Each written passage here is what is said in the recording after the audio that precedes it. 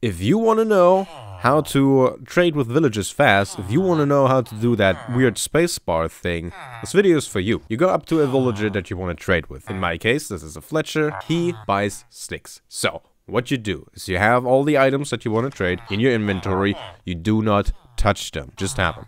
You go over to this list, click on the trade. Okay, it will automatically fill. You don't touch this. Go over to the emerald. Hold shift.